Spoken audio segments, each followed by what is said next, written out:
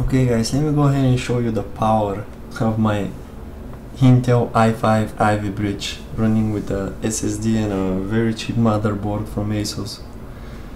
So right now I'm encoding a video that I just made, and as you can see over here on the right side, it's using full power out of my CPU, and this is a large video on high definition, best quality possible. It does take a while, but it is a large video. Alright, and let's go and start Autocad on top of my encoding that I'm doing. I have 8 gigabytes of RAM, which is plenty.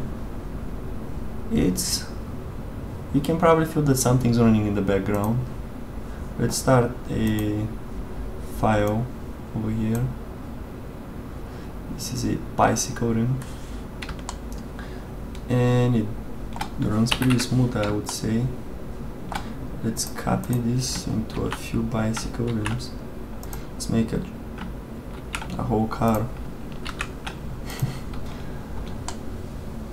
And nicely done. Again, you can see full power on my CPU.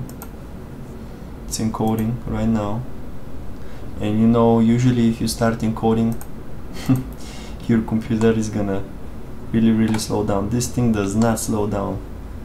Unbelievable performance. And you can throw any files. Look at the detail, it's pretty nice. And this bicycle rim does have a lot of detail, actually. A lot of circles. It's mostly circles, and it runs fine. Maybe lagging a little bit. It does, I can feel slightly lagging. Realistic view is probably the toughest view that you can have. No problem whatsoever.